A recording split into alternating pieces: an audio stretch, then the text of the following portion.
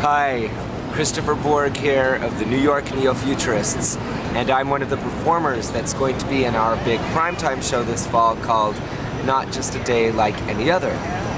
And when I thought about days that were really significant in my life and that sort of changed the journey that I've been on, one of the first that came to mind was that I'm adopted.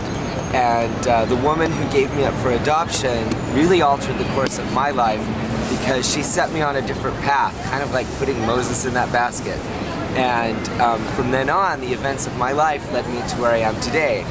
Right now, I'm in Madison Square Park in the beautiful Flatiron district of New York City on a beautiful summer's day.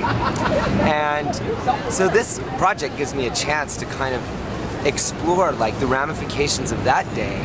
And also, there's something for me to look forward to.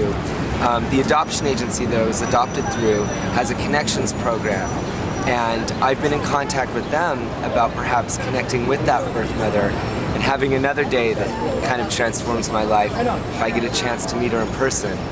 And this is a draft of the letter that I'm writing to that person.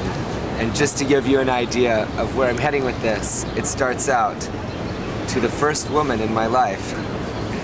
I imagine getting this letter might be quite a shock, and it's either something you've wondered about or almost expected or something you never expected at all. So I want to reassure you from the first that I'm reaching out to you with only the best intentions and the greatest respect. It's exciting, and I'm kind of scared because I don't know. Because I don't know this person, and I really want her to like me.